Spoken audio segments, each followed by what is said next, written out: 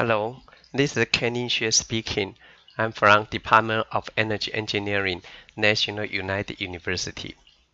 In this unit, we're going to talk about the electrode structure. The electrode structure mainly talk about in this unit is for the PEM fuel cell, proton exchange membrane fuel cell. Even the structure of the electrode is for the proton exchange membrane fuel cell. But the basic principle is applicable for many other kind of fuel cell. In this the electrode structure, we also describe the basic process and the related reaction taking place inside the electrode. Let's look at the electrode reaction taking place inside the electrode. The electrode and the anode we call the negative electrode. The hydrogen is oxidized, release the electron, and then generate the proton. And on the cathode, or we call the positive electrode, the oxygen was reduced into water by combined with the proton and then the electron. The overall electrochemical reaction is hydrogen combined with oxygen and generate water. In this electrochemical reaction, we had to maintain the balance among the species for given electron, or the charge balance for given electron, or the electron balance between the electron. That means whatever the electron released from the anode should be received from the cathode. In general, we wrote that the schematic represent the fuel cell is given by this photo. The hydrogen was diffused and then oxidized and then become a proton, and then proton will migrate to the cathode and then combine with the oxygen and then reduce into the water. But if you really look at the electrochemical reaction, the hydrogen is a gas phase, and it had to go diffuse through the anode.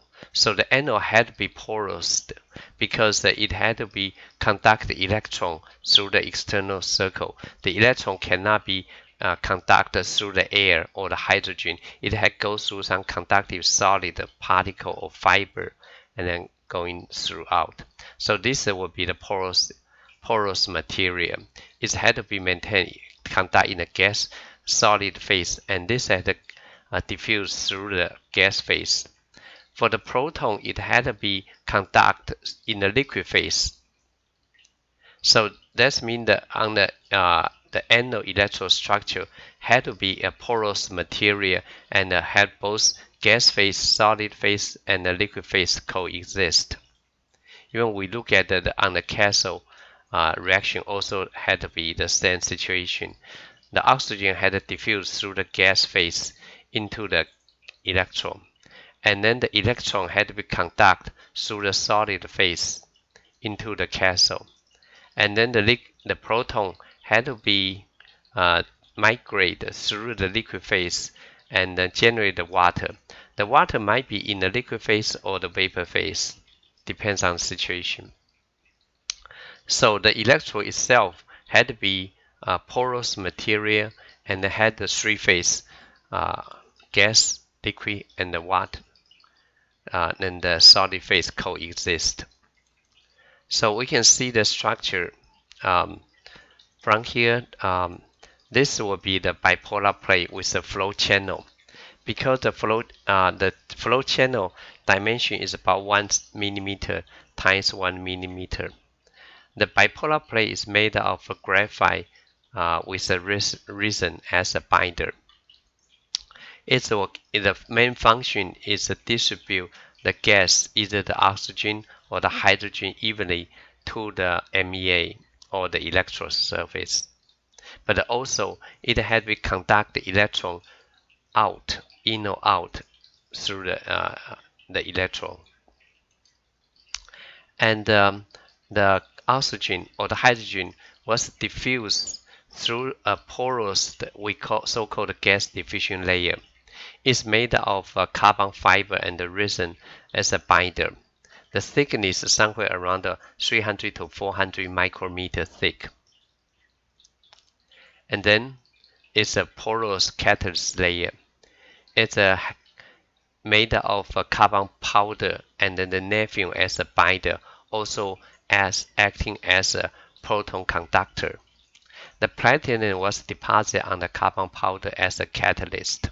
So the electrochemical reaction is taking place at those catalyst layer. The oxygen will be reduced into water, and the electron was conducted through the flow channel and into the porous electrode and to the catalyst layer. And also on the anode side, the electron generated was conducted through the catalyst layer to the porous the gas diffusion layer and then to the bipolar plate.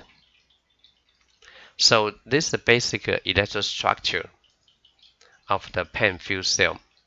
And the nephew membrane is about 30 micrometer. It's a catalyst cation exchange membrane.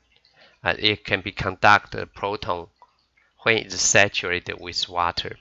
So the membrane right now had to be saturated with water in order to conduct the proton.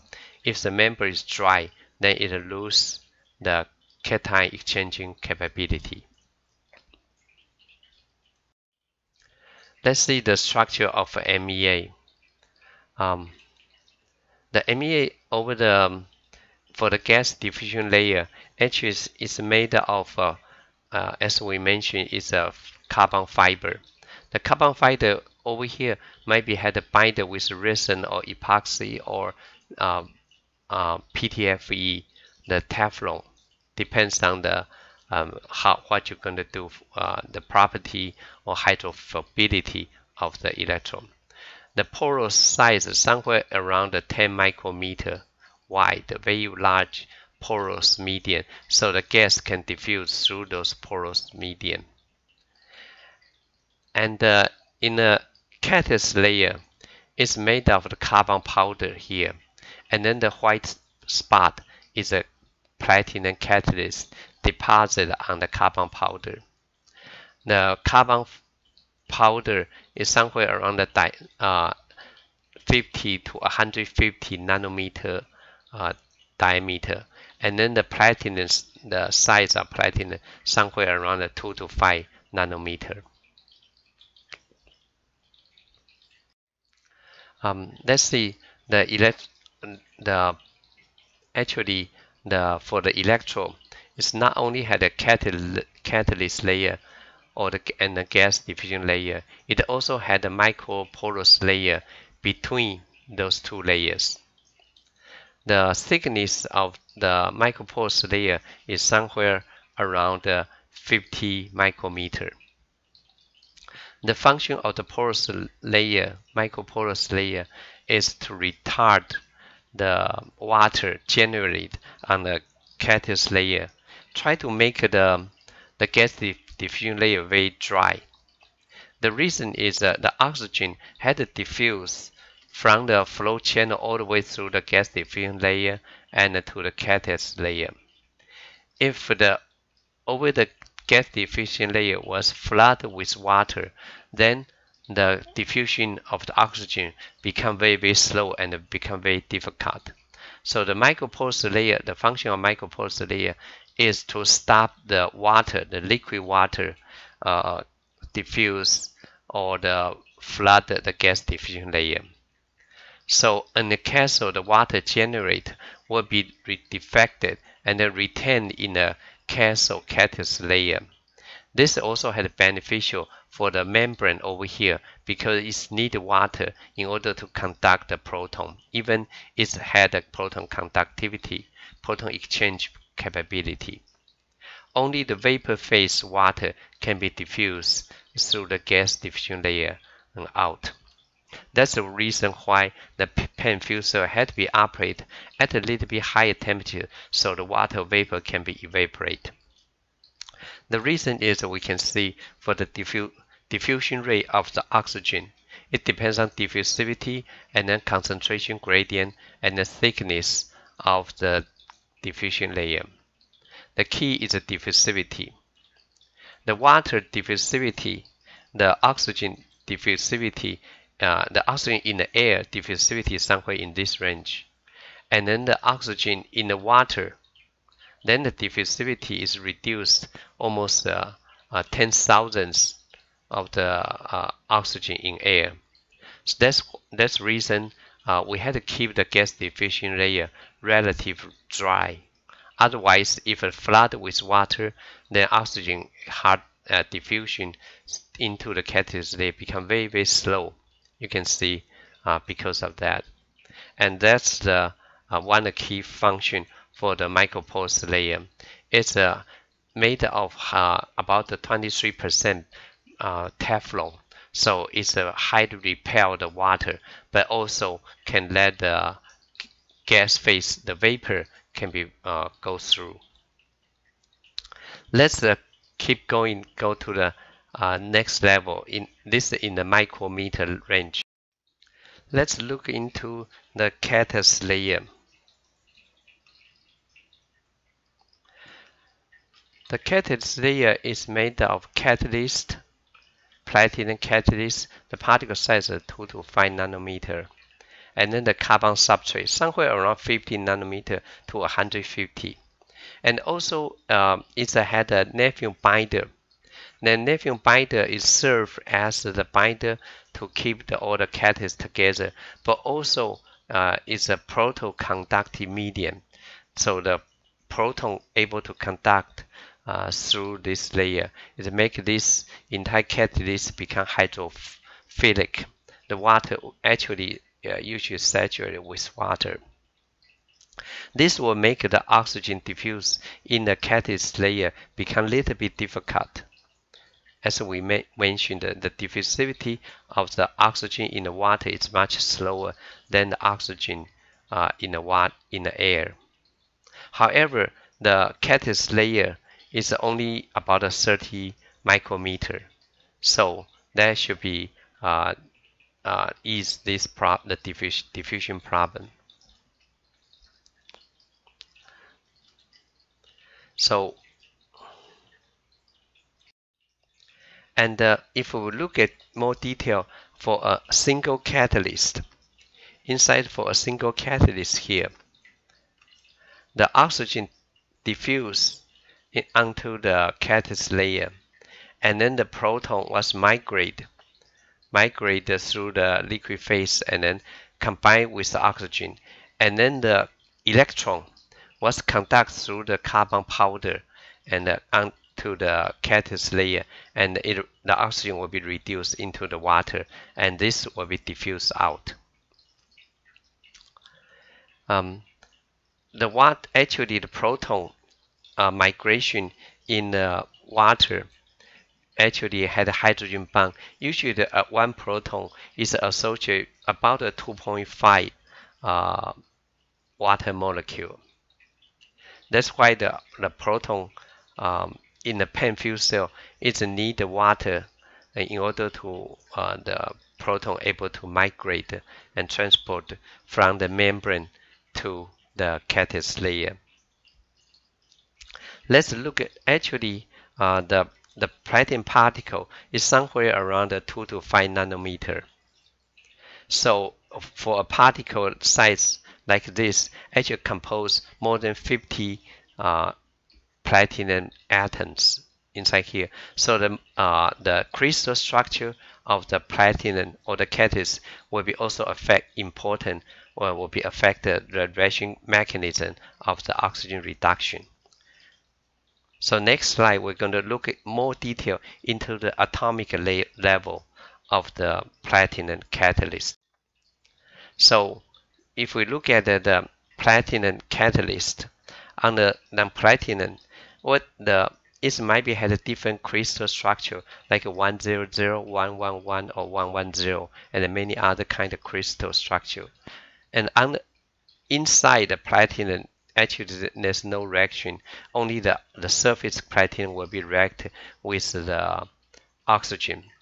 And the reaction path or the product will depends on how the oxygen is adsorbed on the platinum surface. It might be had a bridge type adsorption or the N type this kind of adsorption. Then the final product will be make difference. For instance, if the oxygen was adsorbed in this kind of type, it very likely may generate a hydrogen peroxide, because the hydrogen may be attached to the oxygen atom on this, and then the other hydrogen proton may be attached on the other oxygen.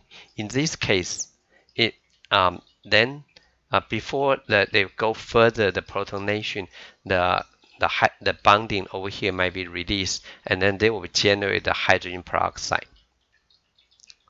But if the oxygen was absorbed in this situation, the proton might be had more chance to absorb or react on the outmost the oxygen atom rather than inner oxygen atom.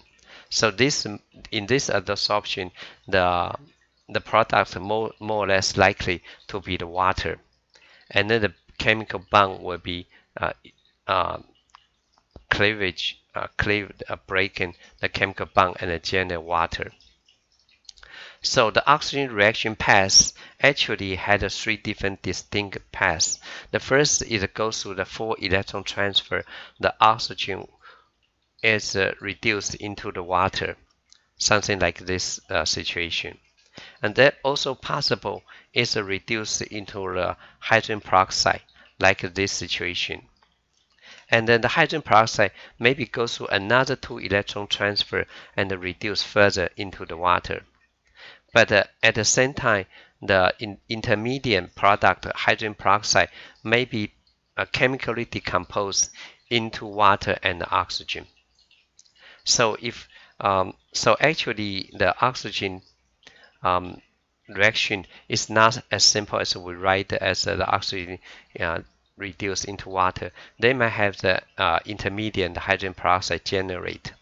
Depends on the catalyst is a platinum, gold, palladium, or other kind of catalyst. And inside the acid medium or alkaline medium, the reaction path will be totally different.